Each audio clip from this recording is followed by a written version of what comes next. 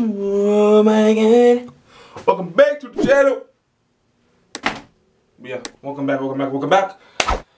Alright, let's get down to business. Now, I'm actually coming back today because I got confronted based on a video I did, I think Monday, right? The booty video. Anyway, I wasn't in a booty video. So basically I got DM'd by a female friend of mine. She was like, you posted the video and you clickbaited me and then do a booty. I'm like, whatever. It is what it is. I was like, I don't really want to get into too much in depth about it because, you know, it's a sensitive subject. Then I thought, I was like, just booty cheeks. Hey, just booty cheeks? Just booty cheeks. So, I want to get in depth today about how to build your booty. So, of course, if you haven't noticed, guys, specifically for ladies and not for men, if you're a guy and want to build your glutes up too, I mean, personally, I like to build up my glutes because a good base helps you with, of course, keeps your hips engaged, right? Helps with stabilizing your ground abductor, adductor, right? So, of course, a strong base. So, don't neglect your booty, right? Fellas out there, don't neglect the booty.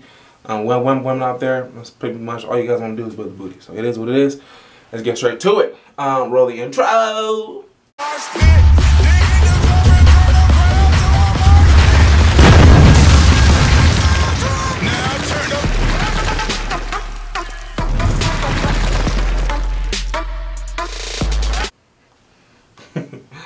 But you already know what it is. Before we get started with today's video, I'm gonna need you guys to do a couple of things for me.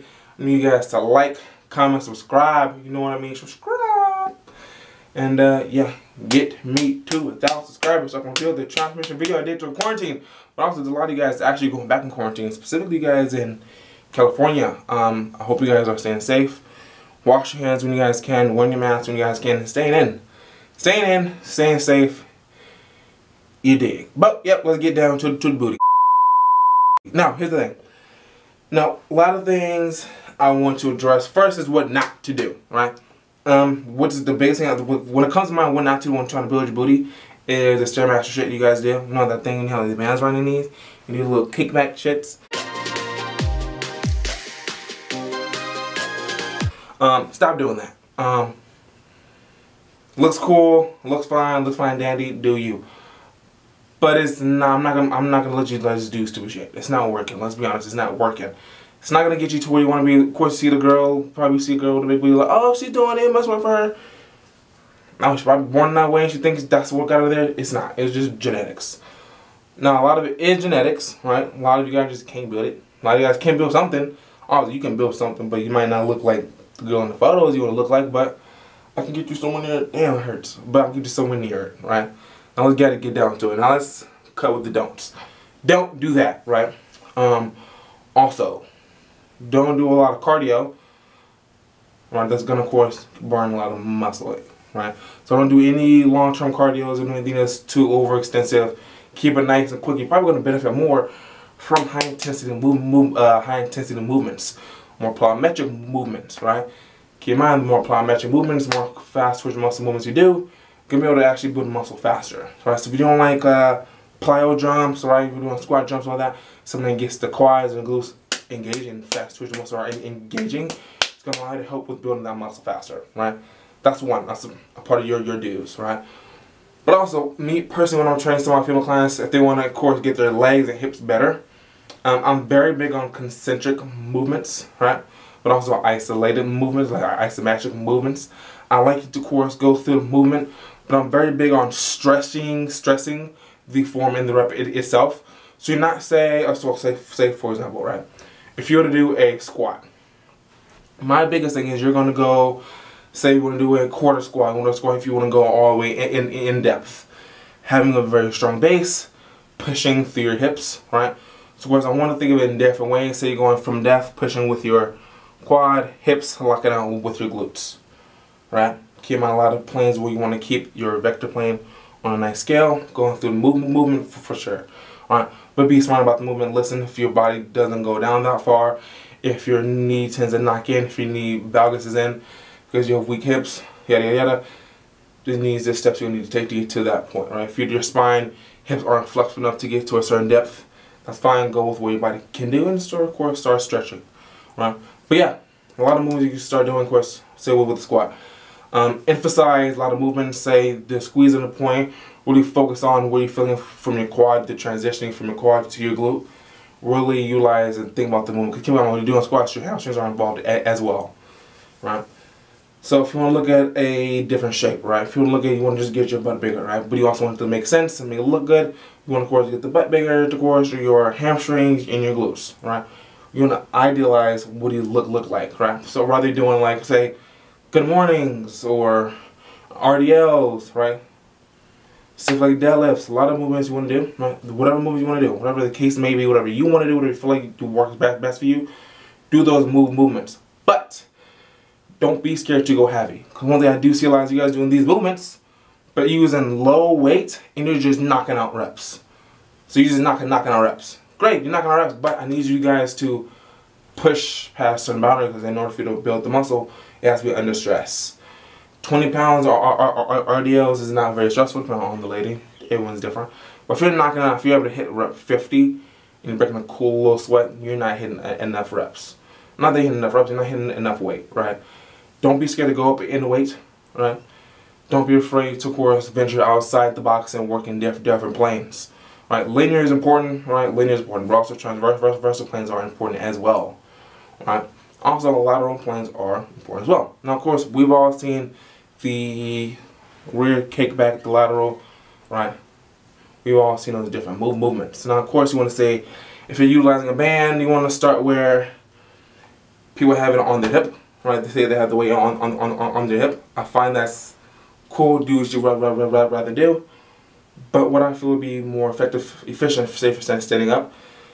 If you were to say you have a pulley machine, right? If you ever have a pulley machine, I want you to have it attached to your knee, well not to your knee, to your ankle, and I want the resistance going the opposite direction. Say it's from here, you're gonna go in this direction here. If you're specifically utilizing your left knee, right, your left leg, right. But what I want you to do is I don't want you to start parallel to your hip, right. I want you to start cross, right, and engage and going over, right. If you want to engage more of the glute, not just the maximum, but the medius and the minimus at the exact same time. Right, engaging more, having more stretch to allow more contraction. Because I don't want you just repping it out. One of the things I do want you to do is when starting out, is I'm very big on each rep you do is going to be very slow and controlled. Even when it's heavy, you're going to still push and hold it before coming back, push and hold it before coming back. Because with building a good muscle, feeling it is very important. Sometimes when you get to a certain level, like me personally, sometimes I just certain muscles I don't feel, but they still build. Like for example, I don't feel my back as much, but yes, building my back is probably one of my biggest strong suits. But I don't feel it when I do work it out. Right? Very rarely do I feel like I have to do, like I would say I have to do pullovers for me to actually feel my lats. Other than that, I don't really feel it as much. Right? But yeah, back to it. I want you guys to focus on the movements. Whatever kicking back movements you're doing, start off slow, go, hold it before coming back. But also keep in mind, become slower on the eccentric portion over the concentric portion. Right?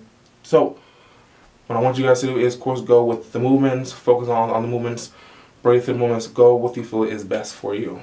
Right? Now keep in mind, there's also a lot of people who do a lot of different things. Like, of course, there's pressing movements you can do for your glutes, but also don't neglect your quads. So what I also would suggest, of course, go with your hack squats and your leg press machines. Now, as you know, right, if you were to look at the leg press platform, right, the higher your feet would be, you're engaging more hamstring and glutes, right? Lower, it'd be more quad base, right? Closer, more quad. Outers, you utilize more glute, right? Now we're not gonna get in depth on whether your feet this way, this way, this way, this way, this way. Don't worry about that now. Start with the basics, whether you're going higher or lower, closer or farther out, right? Keep it basic, right? But what I also don't want you guys doing is, of course, you guys are turning on the machine and kicking with it. I don't want you guys putting too much strain on your spine and on your hips. A lot of movements you guys can do if you want to do that as well. If you want to just do a lunge when you're on one leg and then going in depth and pushing with just that glute, do that. You'll be a lot more safer doing that than if you were to utilize that machine. Because granted, you might be doing more harm than good. Remember, there's a lot of pros and cons to each movement. weigh them out before you do it. Right?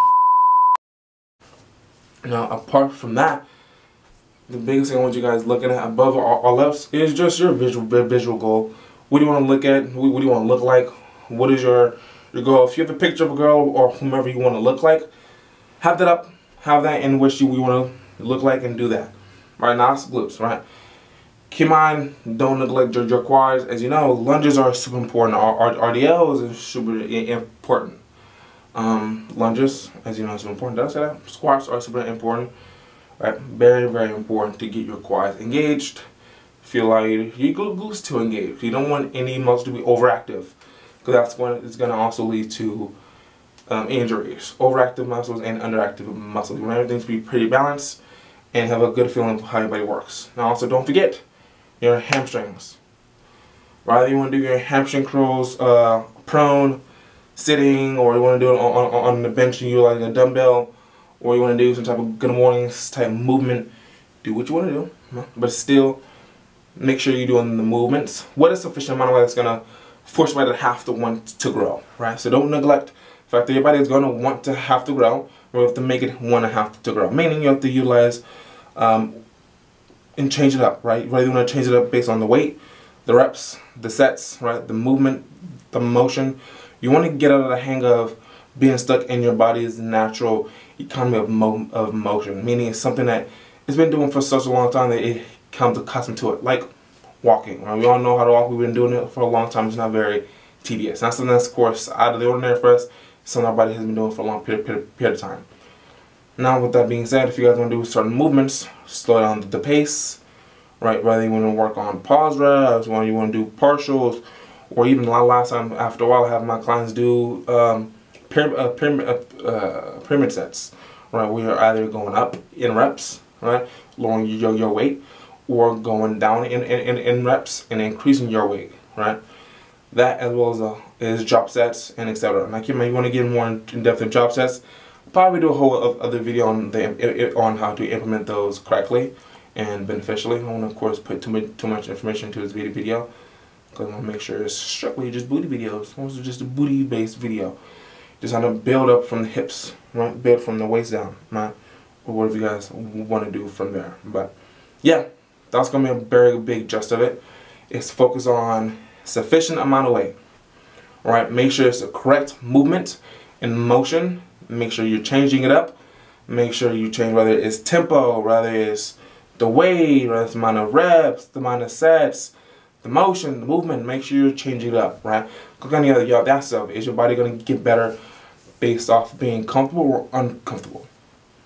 Uncomfortable, right? So remember, those will be, I'll probably say, my step for allow you to build up. Right, of course, some of the movements you want to do, yes, kickbacks, lunges, right?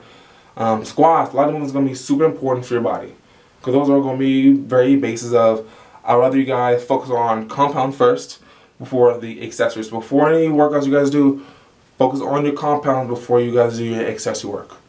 So compound, accessory. If there's days you want to do just accessory movements, do that, perfectly fine. But I'm gonna say it's gonna do a lot better if you work on your compound, have that base of your compound movement first, and then build up with your accessories from there. But yeah, let me tell you this video. Hopefully I ain't clickbait, y'all did this time. Giving you all the knowledge on booty. I want to do workouts in the gym to show you guys this, but it's super hard, especially with a pandemic going on right now, to even get people to be like, okay, to come to my gym just to work out. It is what it is. But yeah, like the video, comment, and subscribe. Follow me on Instagram at KIKI_Renegade on Instagram. And yeah, remember, get this channel to the 1,000 subscribers so I can build my quarantine transformation video. Yeah, comment down any thoughts if I missed anything. If you want me to implement something in the next video, whatever the case may be, let me know. Let me know. I gotta know. But yeah, guys, love you guys. Stay safe. Wash your hands if you need to. Stay indoors and stay contacted. Stay connected with me. If you need to talk to me, either come down or DM me. I'll respond back when I can. But yeah, guys, remember, today is not the past and it's not the future. It's the present, because it's a gift. And I live it to the fullest.